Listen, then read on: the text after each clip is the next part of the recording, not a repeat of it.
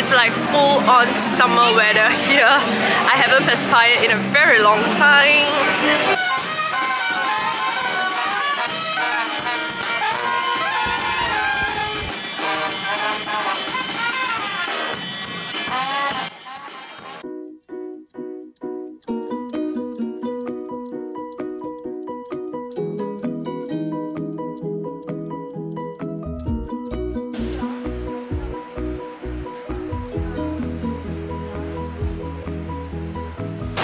Alright, let's go! New Orleans, day 1!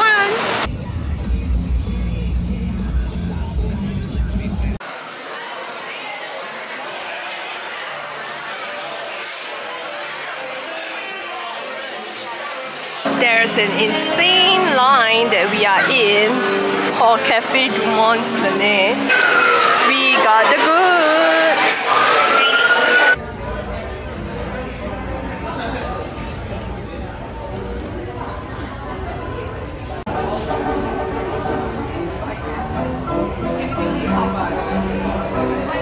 First meal in New Orleans. Okay, I lied, we had the Beignets earlier, but it was just a snack.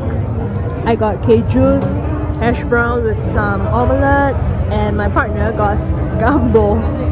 We are now walking over to the Voodoo Museum. Let's go, let's go, let's go! This is the New Orleans Historic Voodoo Museum, and we're gonna pop inside to check it out.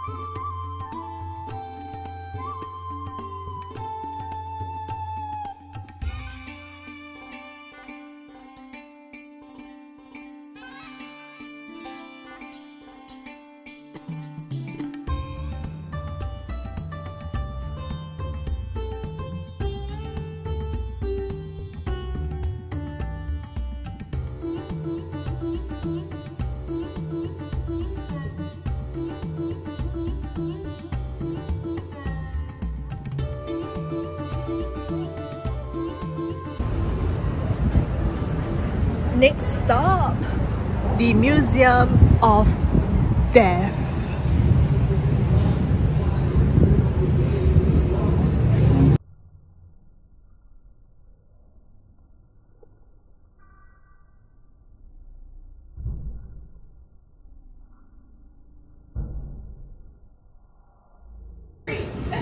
Well, hello. And hello, Bloody Mary.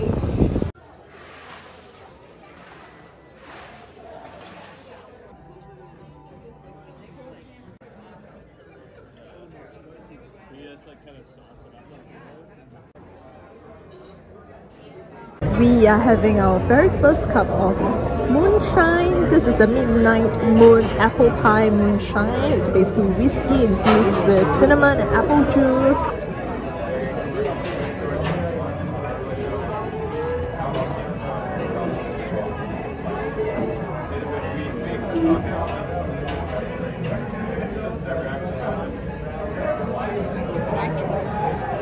We are back at our hotel and I'm just sitting in the lobby to film this, but yeah, I wanted to give a quick review of our dinner at Cochon. It's located slightly outside of the touristy downtown area, so you do have to walk for about 10 minutes, but it's super worth the walk just because the food was excellent, the service was great, the ingredients were all very fresh, and the highlight for me for the meal was definitely the moonshine. So moonshine is this supposedly illegal, or rather it's produced illicitly. It's kind of like a hard liquor, kind of like whiskey. They produce it illicitly here in the US and it stemmed from the Prohibition period.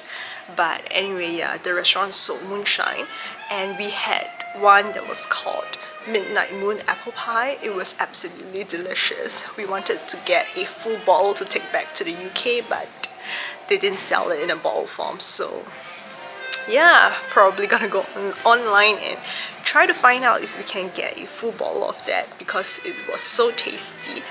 It has that strong alcoholic taste of a hard liquor, but it also has a very sweet aftertaste, because the midnight apple moonshine was mixed with, it's hard liquor mixed with apple juice and cinnamon, so it was very nice smelling, very tasty. Love it.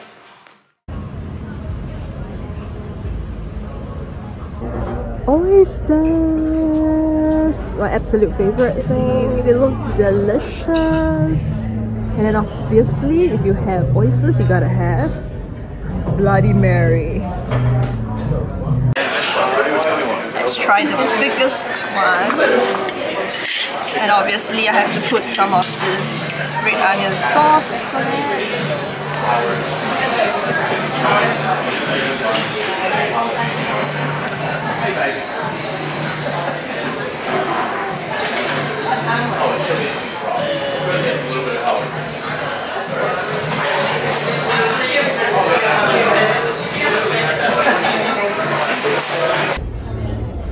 And then here we have tuna crudo. I love my crudo. This tuna crudo is really interesting because they added pickled vegetables to it, so it has kind of a peary Asian taste to it. I really like. Next up, we have some shrimp gumbo. This is I think it's like shrimp mixed with some noodles, and this is Brussels sprouts with chili and vinegar. I love Brussels sprouts. For dessert, we're sharing a carrot sticky toffee pudding. It's their signature dish. We actually wanted to go to the cafe over there. It's called Auction House, but it wasn't open at 11 AM yet, so we decided to cross the street and try out this restaurant at Oyster Bar instead. And it was such a good decision because the food was awesome.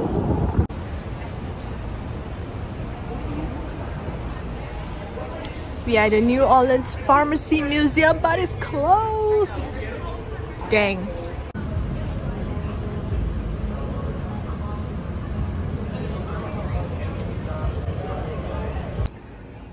This is our next stop. This is another voodoo gallery slash store. It's Voodoo Authentica. Let's go in.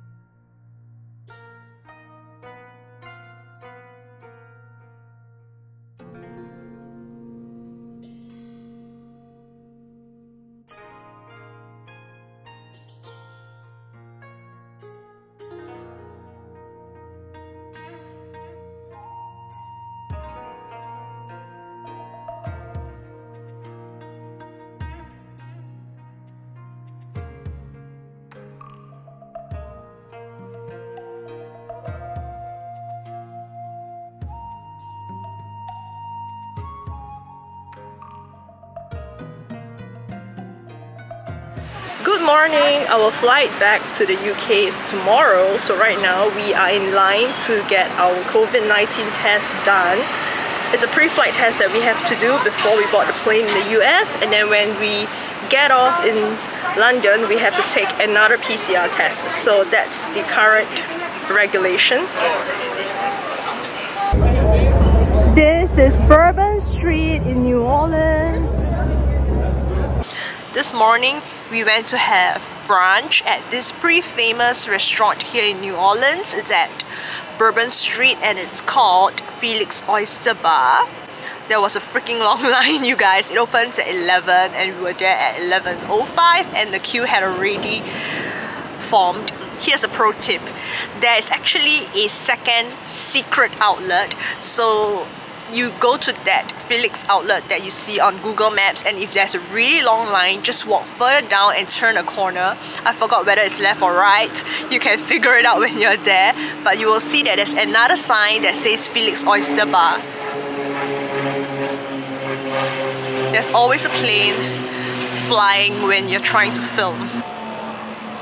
So anyway, you will find that there's another second secret outlet, and it is actually not reflected on Google Maps, but you will see the sign there. And there was also a queue there, but it's much shorter, and we actually only had to wait for about 5 minutes because there were 2 of us, so we got to go in much earlier than a lot of the other larger groups that were queuing, so that's great. And each of us ordered a po' boy. Po' boy is one of the signature dishes in Louisiana, and what it is something kind of like a Subway sandwich. But the difference is that for a sub, the filling is usually some kind of cold cut, but for a po' boy, it's always a hot sandwich. So it comes in like a baguette looking bread, but it doesn't taste like a typical French baguette. The outside is equally crispy, but it's a lot softer and less chewy, and then on the inside it's a lot fluffier. And for the filling of a po' boy, it's usually some kind of meat or seafood, and usually fried seafood. So it could be fried shrimp, fried crawfish, fried oysters. I ordered a fried crawfish po' boy. My partner got a shrimp one. And if you're ever going to Felix to try a po' boy, I would strongly suggest that you try the shrimp one instead, because the crawfish one was a little bland. I felt like the fried shrimps were a lot better seasoned, so it was tastier. So that's what we got. And in case you're wondering why it's called po' boy, back in the day, this sandwich was used to feed most of the working class people. So whenever someone was popping in to get a sandwich, there will be someone that yells, "Hey look, there's a po' boy." So hence the name po' boy came about. We also tried another classic Louisiana dish, and that's the jambalaya. And what that is basically rice, meat and veggies all jumbled together. It's a dry dish, and I personally didn't really like it because it had kind of like a smoky taste to it, and I personally don't like my foods to taste smoky, so stuff like aburi sushi I don't like either, so it's just a personal preference. But we did order a jambalaya to try. So far I think we've tried a couple of classic deep south dishes. There's shrimps and grits, which you guys know I love, and then there's jambalaya, which we had this morning. There's also the po' boy that I talked about, and there's another one called etouffee, which we haven't had. We also had gumbo. Gumbo is kind of like a stew, usually mixed in with okra, so it's a lot thicker in consistency, and again it's a mixture of meats and veggies, and sometimes it comes with a dollop of rice, so kind of like jambalaya, except the jambalaya is dry and gumbo is a wet dish. So that's that. And then I was talking about the etouffee. That's something that we haven't tried yet. Yeah, but we could go for it if we see that. And yeah, that's pretty much all the classic dishes that we have been trying out. And in case you're wondering, right now we are seated in front of this random art gallery. It's called Studio B. We are no longer in downtown New Orleans. We had to take an Uber ride for about 10 to 15 minutes out. It's in the middle of the suburbs. Let me show you guys. It opens at 2 p.m. and right now it's 1:54, so we have about a few minutes to kill, so I'm just sitting outside and chatting to you guys. So this is currently my view. I'm sitting at the bench outside Studio B, and this is what I'm looking at. Studio B is located literally in the middle of nowhere, and there are even train tracks here.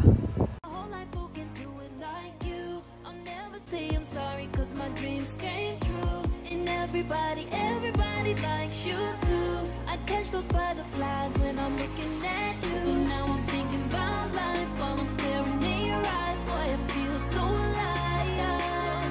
I've never felt so high. Can you hold me tight till the end of the night and say you'll never go? I wanna know that you'll never leave. Oh baby, please. I wanna know that you'll stay with me for eternity. It's how you make me feel, how you keep it real, boy, you give me chills. Oh, I know I never felt this way. Every word you say makes me feel okay, and you never play, never. You know you make me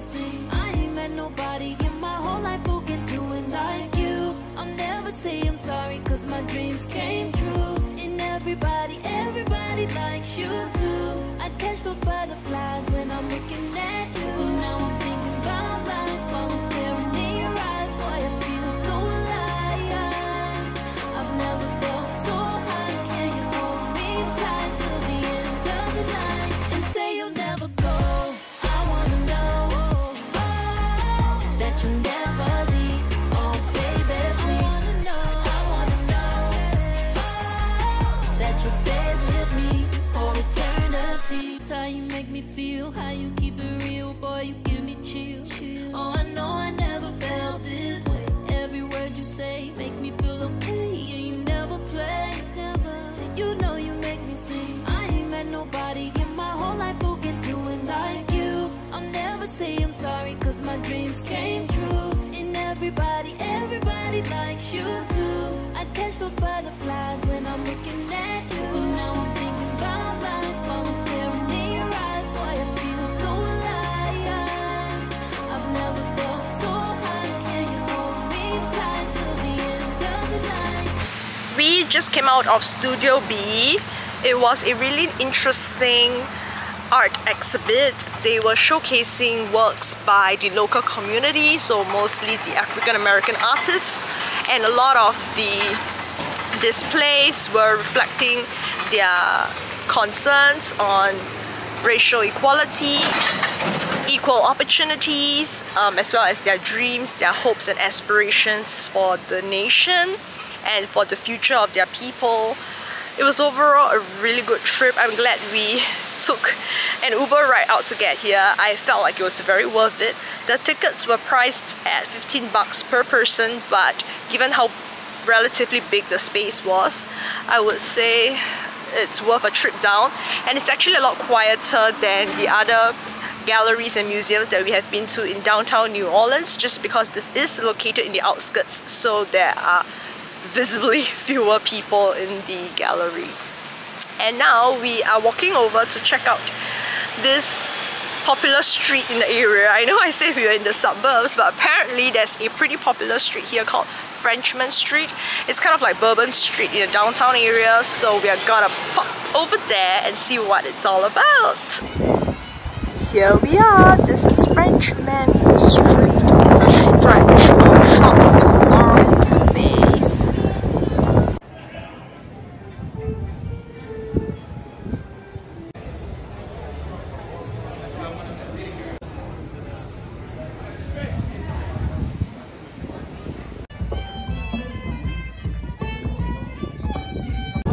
This is our dinner venue.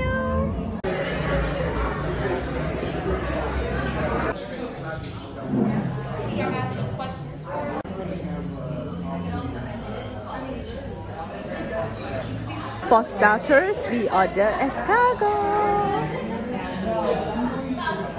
This is my dinner. I ordered shrimp etouffee. It is my first time having etouffee and it looks really yummy. And my partner got grilled red fish with a side of sauteed spinach. Oh, and I ordered their Galatoire's milk punch.